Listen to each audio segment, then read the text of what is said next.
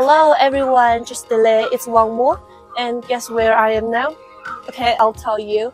Actually, I'm in the Zongjao Local Park in Lhasa, and this is a relatively big and a typical one park in Lhasa. So many local people like to walk and exercise here.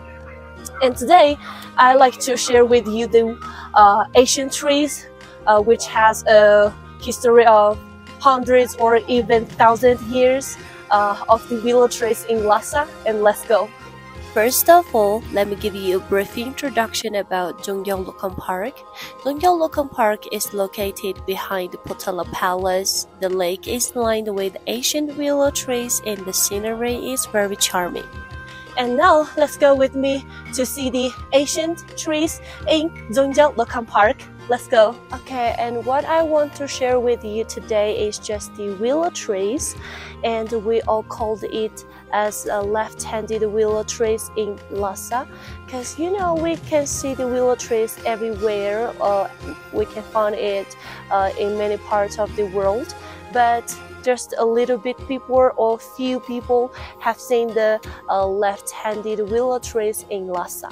According to the legend, the left-handed willow trees were planted by the Princess Wencheng. And at first the tree stood upright, and then because the princess was homesick, every morning she would gaze in the direction of her hometown, and over time the willow will rotate to the left to accompany the princess in her homesickness. Now we can enjoy the beautiful scenery of the willow trees that we called the left-handed willow trees in Lhasa.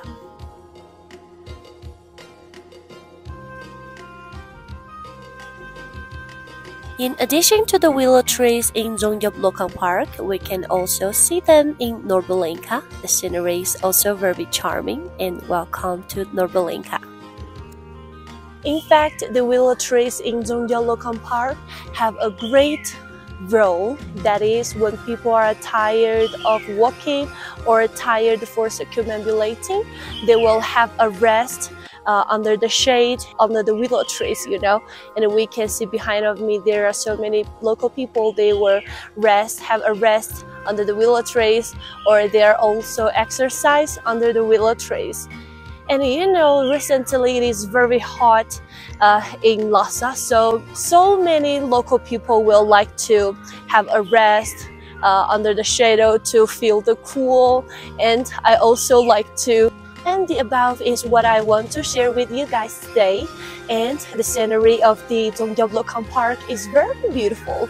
And when you got some stressed at the work, or when you encounter some unhappy things, welcome to the Zongjao Local Park to feel the healing scenery, and also can relax your body and your mind.